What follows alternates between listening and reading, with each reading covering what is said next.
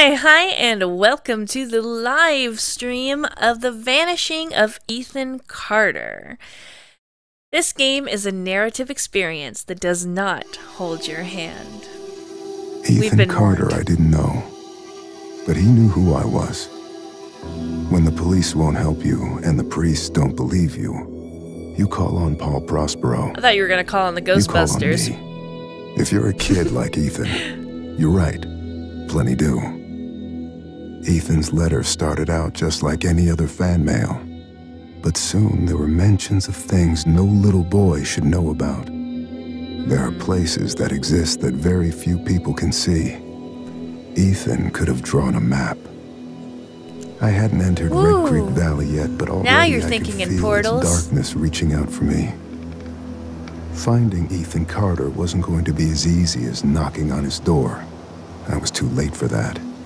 To find Ethan, he got sucked into I another had to dimension or figure out something. what this place was trying to hide from me.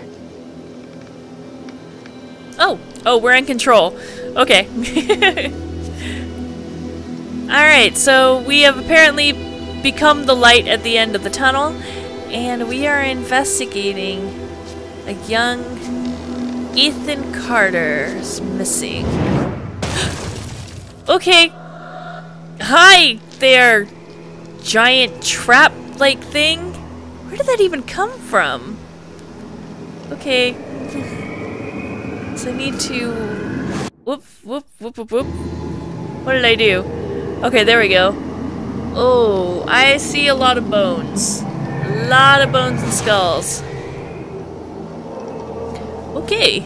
So I guess we keep looking around.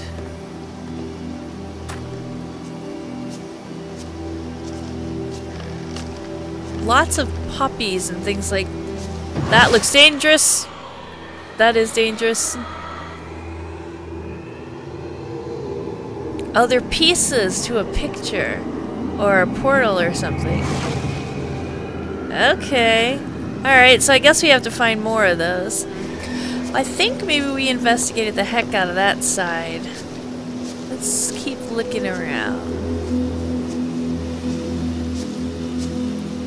Ooh, is that a... Okay. That one looked like it took some work to do. Yeah, I think we need one more piece before it's filled in. Whoop. Okay. Oh, no. One more piece. So 5. Unless there's like an outer ring too on top of that. Oh man, this game is so pretty. Look at how pretty it is. Oh. We should just get like a nice picnic. And well, actually this would probably be a very uncomfortable place to have a picnic because of all these stones everywhere. We'd end up hurting our butts. Looks like a bridge over there. But I think I'm still missing one of the traps. I hear cricket cracking. I think maybe... Is that... Yeah, that's the one I already looked at. Maybe the cricket cracking is just, you know, wind in the trees and stuff. To end the end. That's like... Oh, I hear... Oh, no, I think I'm hearing that one. You know, these are terribly placed traps because you're supposed to just wander across a trap. That's the whole point of a trap.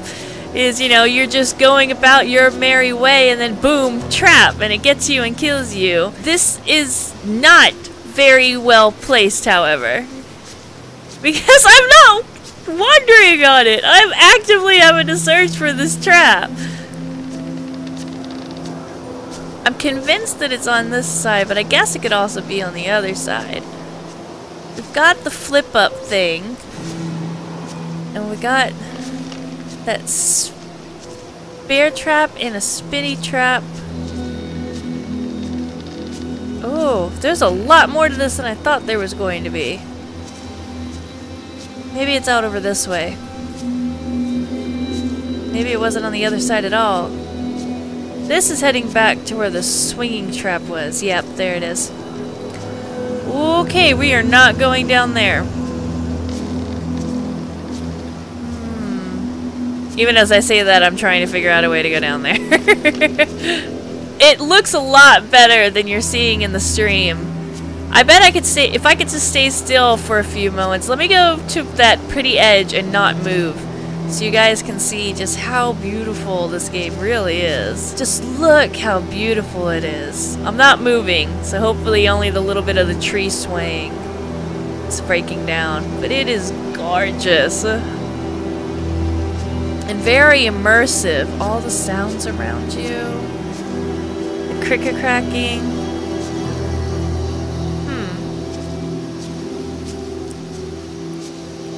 I'm sure that there is another trap somewhere. I feel like I'm just walking over it over and over and over again. I bet you it's somewhere here and I'm just not seeing it. It's probably somewhere super obvious. And I have the observation skills of a slug or something. I don't know. That's a little rude of me. Slugs could be incredibly observant, and I just don't know. I'll go back to where the tunnel was, and then I'll just follow the perimeter and kind of zigzag, I guess. There has to be... Oh, there's a sprint button. Okay. This will go a little faster now that I know that I can sprint. Alright. Sticking to the corner. There's one trap. And then this goes off to the coast here. Zag a little more. Nothing, nothing, nothing. We're on the other side of the snap trap now. These are all rocks. So let's go back to the track. Nope, turn a Yui. And now we're down at the coast again. To the train. Coast. Okay, it's definitely not on this side, I think. I'd say definitely, but I'm not entirely sure. Track. That's rocky, can't pass it. Back to the track, across all these rocks. And then here's the edge. You won't let me pass that. Turn around. Tracks. Go up these rocks to the edge. Wait, that's the same corner. Maybe I need to go down more.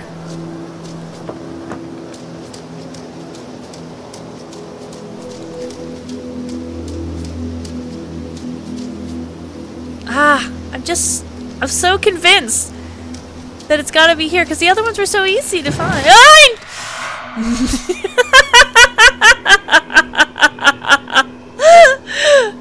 Oh!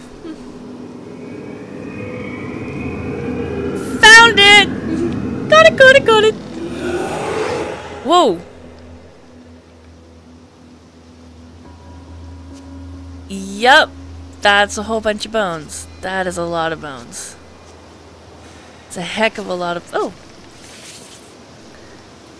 Sap by Ethan Carter.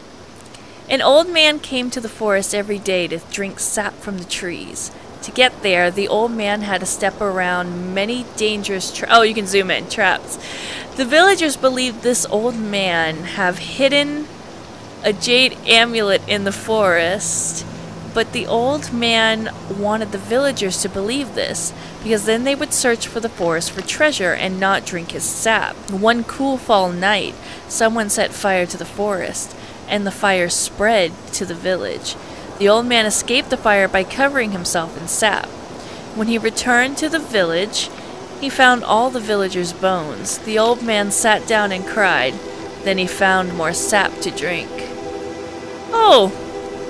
What a charming photo. Look, there's a house on fire, and trees on fire. That's nice. Ethan, I told you, you can't be here. But Meat Gramp, boy! I wrote something for you. That's real nice. Thank you. Just leave it. I'll read it later. Thanks, Grandpa, for being supportive of my arts and crafts style. Oh, there's like a bottle here. Where'd all the bones go? Huh. One dead in house fire. Withdrawal from Vietnam early complete. 1970 something. September 28, 1970 something. One dead in house fire. Bayfield County fire damaged a historic home in Red Creek Valley Wednesday morning. According to officials from the Bayfield County Fire Department, a family of 6 was asleep when the blaze broke out in the remote house, once owned by Albert Vandegrift, by the Ogden Lake in Red Creek Valley. Gail Carter, 58, was pronounced dead at the scene. Remaining family members were able to escape. Carter's husband, Edwin, 62, told investigators he must have fallen asleep with a lit cigarette in his hand. After heated public hearing, no answers for... Oh! Ha ha ha ha! You can hold shift and not have to try and read the crappy burnt thing. Remaining family members were able to escape. Carter's husband, Edwin, 62, may have fallen asleep with a cigarette. Firefighters were dispatched to the scene at 4:22 a.m. and remained at the scene until around 5 a.m. Wednesday. They returned to the property 4 hours later to extinguish hot spots which had rekindled. Yes, the firefighters went there. They were like, come on, little flame, you can do it. Have some kindling. Assisting at the initial fire was the Ashland Township Volunteer Fire Department. Masonville Emergency Services was on standby at the scene. After heated public hearing, no answers for Vandegrift heirs. Bayfield County, members of the Vandegrift family again gather in the Bayfield County Courthouse today to debate the fate of the Vandegrift fortune, which has remained in escrow since 1961 when the family patriarch, Albert Vandegrift, died in a mine account. The after effects of which nearly destroyed the Vandegrift industrial and severely damaged the local economy. James Vandegrift, 38 of Chicago, argued that his father's demands were unreasonable, and that many Vandegrift family members have personal reasons for wanting to avoid living in Red Creek Valley on the Vandegrift estate, as stipulated in the end of Vandegrift's will. The recent fire in which the Vandegrift home was damaged, he said, only underlined his family's concern. Since 1967, the Carter family has lived upon the former Vandegrift estate as temporary caretakers. Interesting. So, the Carters are... I have no idea where I'm going. Where is the... where am I? And where is the bridge? Or am I just in a completely different zone now? Oh. Aha. Bridge closed. Don't enter. Yeah, that's gonna stop... Oh. That's gonna totally stop me. Red Creek Valley seemed like a quiet, ordinary Scared place. the crap out of me.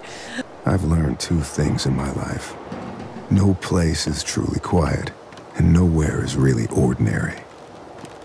Ethan warned me about that. Warned me not to be fooled by what I saw here. He didn't need to worry. I'd worked dozens of cases, hundreds.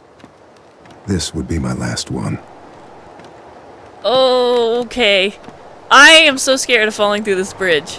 Seriously, terrified of it. I do not want to go plunging into this icy... Like, the leaves are changing. It is cold. Okay. Alright, let's just keep moving. Fuck it. Go. When in doubt, haul ass across it as fast as you can. I learned that from Pirates of the Caribbean. What is this? Okay, this looks like it's on solid ground, so... Blood. Animal, human? Accident, murder. Crankshaft? Fresh scratches, recently used. Crank. Okay. I guess I need to find a crank. Hello, is there a crank in here? I guess this needs gas or something. Or, it's a train. I guess it needs coal. What am I, gas?